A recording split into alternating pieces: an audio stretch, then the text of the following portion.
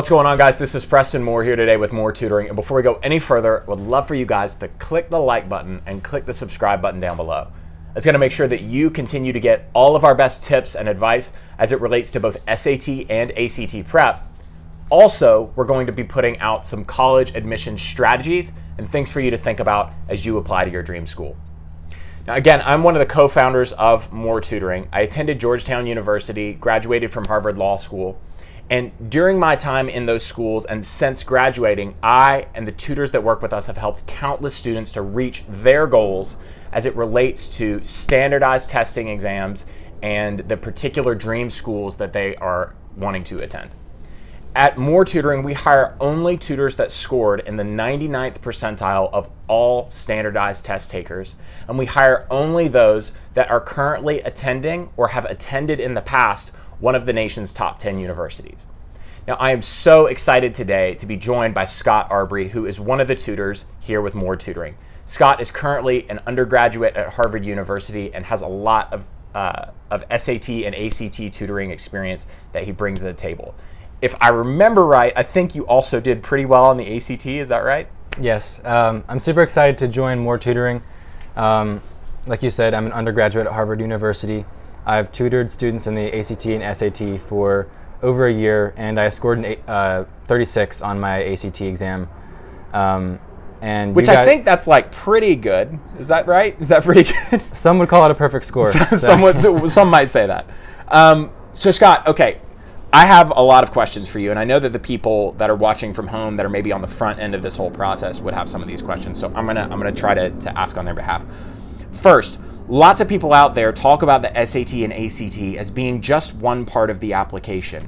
And almost like the tone behind that is being like a sort of an excuse that, well, you know, if I have a lot of extracurriculars, if I have a really high GPA, if I have lots of offsetting things, that I don't have to excel on this exam to, you know, I'm already scoring at the 90th percentile, or I'm already doing something like that. Based on your experience tutoring, working through the admissions process, and then just based on all of the people that you know at Harvard, is that true? Is that an accurate view? And if not, what is the correct way to think about the SAT and ACT? So the important thing is to get to know the school that you're applying to and the range of scores that students typically have when they get accepted to those schools. So while it may be correct in saying that a good score or even a perfect score will guarantee you getting into a college, it can definitely work to your advantage. And if you're below average, say in the bottom 25th percentile of students applying to that school, it would put you at a big disadvantage to some other students. So we can get students to shoot for a goal of top 25th percentile of all students applying to their dream schools. So is it in that? So you're saying that like the confidence place, it's not to say that you can't get in apart from that, is in that 75th percentile and above. Yes. Okay. Definitely. One of the things that I know on with some of our standardized exams that we teach is that a standardized exam will not necessarily get you into a school, but it can keep you out of it. Yes. Lots of schools have some sort of criteria for scores that they like to see. So when they look through your application, they will you know, scan GPA, test scores, and then they will sort you into a pile, per se, like a no pile, a maybe pile, and a pretty likely pile. And that happens just on the standardized exam? That happens typically a combination of GPA and standardized test scores. Yeah, so test scores can be really important into the first look that colleges give to your application. Do you know anyone at Harvard personally? Because I would imagine at some level, you know, not that everybody's running around talking about it or like, you know, being weird about it. I know during my time at Harvard Law, it wasn't that way. Right. But where, you know, it'll come up in a conversation, you know, people have different experiences with it. Do you know anyone that did poorly on the SAT or ACT at Harvard? I don't know anyone that has scored below a 32 at Harvard. I know people do get in probably with a lower score than that, but the average score at Harvard is around 34, 35. Probably closer to 35 range. Okay, so then that brings me to the next question that I would imagine I would be having if I were at home, which is, okay, if this is an unavoidable part of the application, and if there's no real substitute for this, if I can't extracurricular my way around this, if I can't GPA my way around this, if this is going to be one of the vital inputs for my admission, I mean, is the SAT, are the SAT and the ACT IQ tests? Like is this because if it is, then we should all probably just go home if we're not hitting that number, right? I mean, is this something that you can actually expect to see dramatic improvement in if you target it the right way, or is it just, yeah, maybe you'll pick up a point or two, but that's pretty much it? So the biggest misconception students can have is that their scores will stay static throughout their entire academic career. So what the SAT and ACT do is they test your conceptual understanding of knowledge in math, science, reading, or I guess science only on the ACT, but in math, reading, and grammar. And they also test your test-taking strategies. So as you progress through high school, you will learn more of the concepts that come up on these exams, but through practice and through getting instruction, you can really improve in the test-taking strategies, getting to know the test, understanding your strengths and weaknesses, and working on those. And I've seen from the students that I've tutored, some students having a score improvement of 200 plus on the SAT and like 7 points or more on the ACT. So I know it is possible for students to dramatically improve their scores and get a dramatic amount of confidence from their experiences with tutoring and practice and just a sustained studying plan on the SAT and ACT. What is it that separates that? I mean, it's good to hear. What is it that separates? Because I know when I was getting ready and going through the prep process, admittedly, when I was an undergrad myself, didn't put in the level of diligence and of effort towards preparing for the SAT and ACT. And I kind of just accept it because I think I was operating under that view that this more or less was, you rolled up to the exam, you maybe took a Princeton review crash course for a week, and you got to the end of it, and where you were was where you were. And that was just that was it, right? And I think a lot of people have that view. What would you say separates the people like me that ended up, scoring when I was in high school on the exam, doing well, but not blowing the exam out of the water, and people that end up coming to the exam and really go the distance and actually throw down a 36 on the ACT and actually throw down a 1580 or 1600 on the SAT? I mean, what separates the people that are smart enough to do it but don't from the people that actually make it happen? Does that make sense? Absolutely. So the number one thing is getting started early and sticking with a study plan. I'd say around sophomore year is a good place to start thinking about what your goals are in the ACT and SAT and how you're going to get there. Yeah. And for some students, it may take 8 weeks. For other students, it will take 12 months or 18 months to get where they want to be. And I've seen a lot of students, I've seen their hard work pay off, getting started early and then getting tutoring, doing practice every week. This is not an exam that you can cram for because it tests skills like typical tests at school don't.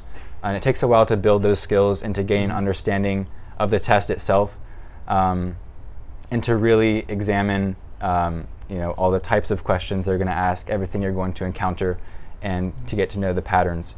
So that's the first thing. The second thing is I'd say people that seek to learn from people that know more than they do. So yeah. A lot of times this means looking for tutors that may be able to help you improve on your weaknesses.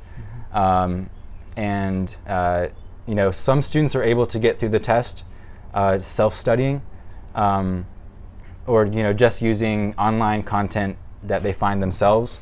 I haven't seen that work at a great success rate, but it is possible. I know many students give themselves the best shot at achieving their academic goals when they go to tutors, when they go to teachers to understand concepts that they have found that they don't know. I want to take a minute there, and I want to go through and talk about some of those different pieces of content that we saw as we were preparing for this video, and we're figuring out exactly what the things we were that we wanted to address, that we saw that were out there. And I want to get this, you know, directly from you know, a perfect scoring tutor at Harvard University. Like I want to get this as from somebody that's trustworthy, because we saw some of the titles we saw there. Their content is crazy.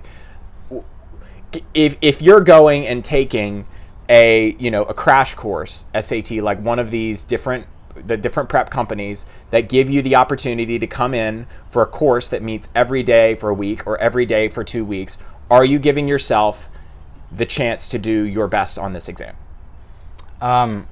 So I personally don't think that that is the approach that gives you the best shot to achieve your goals. I mean, just in terms of concepts, there are around 50 concepts that the SAT and ACT test for math. There are over 30 concepts that they're testing in English, grammar, language arts.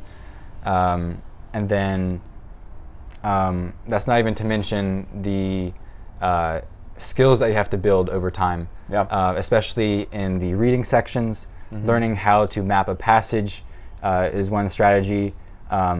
How to dissect questions and understand the patterns that the writers of the SAT and ACT put into the answer choices.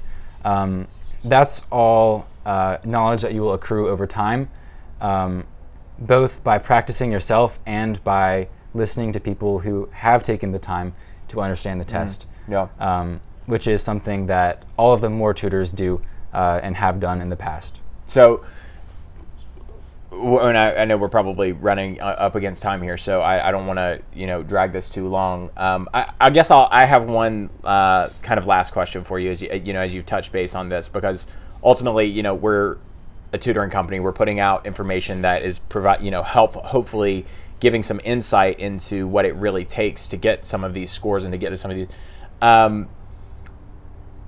When you hear someone say that, like to your response of saying that you need a plan and you need all these different components to your SAT ACT prep strategy, and you hear someone come along and say, well, I bought a Kaplan book and I locked myself in my room for a month and I came out and I got my perfect score, what would you say to that person?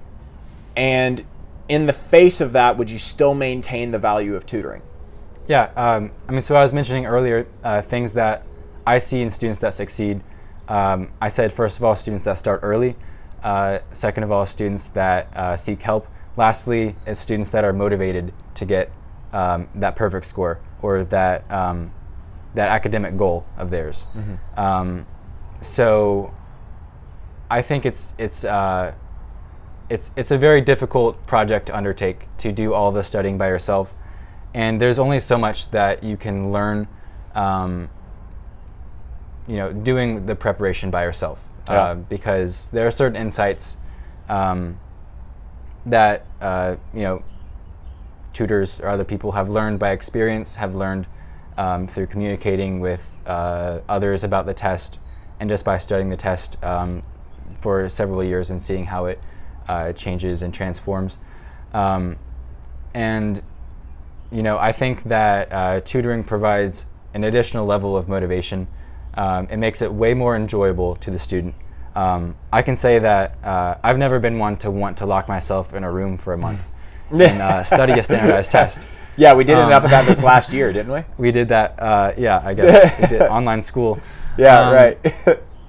But yeah, I mean, meeting with a tutor that I really connected with on a personal level and that I felt was looking out for me made a huge difference on how I viewed the test. I guess both tests. Yeah. And I was able to stay motivated through a period of several months, studying the test, a little bit at a time, and meeting with a tutor who in some ways was a mentor as well. Right. And yeah, I mean, that made all the difference. Awesome. Well, thank you for your time. Thank you for tuning in. And again, if there's any way that we can work with you, if you'd like to work with Scott, if you'd like to have the chance to get insights from somebody that has taken this exam, that's been through the same process that you've been through, and that has achieved the exact sort of dream goal that you have for that SAT and ACT prep, give us a call. We would love to work with you, Scott, or other tutors that are of a similar caliber, and that can guide you through this process and show you, not just how to lock yourself in a room, but how to really make this a time of thriving and of successful preparation for this exam. That's all that we have for today. Thank you so much for tuning in. Until next time, we'll see you guys soon.